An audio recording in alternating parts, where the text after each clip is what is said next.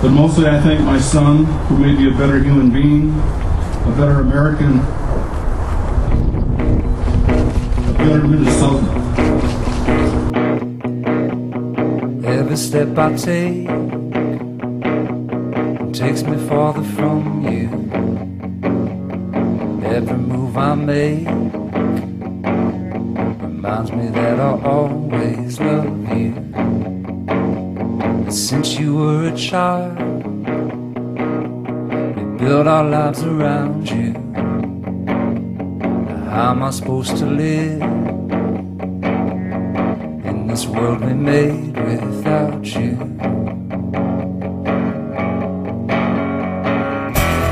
Sometimes late at night I'll go to the field. Is that where you are? Are you a shooting star? Can you say my name? Darling, can you hear me? Tell me where's your heart? Now that it stopped beating, it's right here.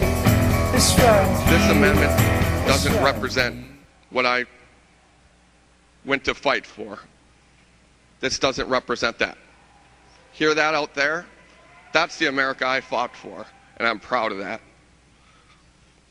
A little bit earlier, I had this passed around. It's a photo of a gentleman named Corporal Andrew Wilfahrt. He gave his life in Afghanistan on February 27th of this year. He hit an improvised explosive device while keeping us safe, protecting our freedoms, giving us the right to have this debate tonight. He was gay. He was gay.